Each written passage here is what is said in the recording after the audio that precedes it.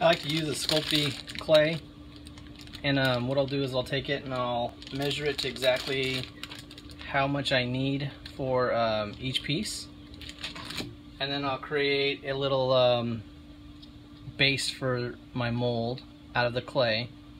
What I'm going to do is I'm going to put the actual model close to the top. I'm going to cut a nice long section out of here for the hot plastic to go in and fill the mold, and I'll cut out little recesses so there's no air pockets. I'm going to put it in about halfway. That's about halfway. So what I want to do now that I have the piece halfway into the clay, the polymer clay, I'm going to get the edges really tight so that when I pour the silicone, I have really tight edges and I don't have a lot of flashing. These indentions are going to be for the other mold to match up to. Alright, now it's time to glue all four sides onto this mold. Alright, that should do it.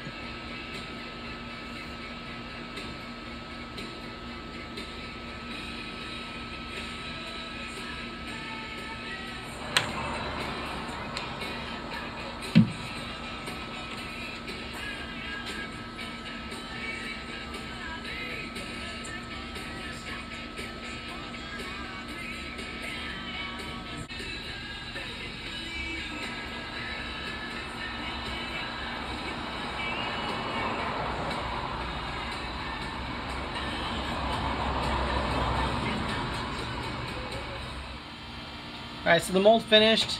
I ended up taking it out of the clay, and it came out really well. So what I'm going to do now is I'm going to put Vaseline all over the mold. Then I'm going to put the piece back in, and then I'm going to paint the piece with silicone so I avoid any bubbles. And then I'll pour new silicone in on top to make the second part of the mold.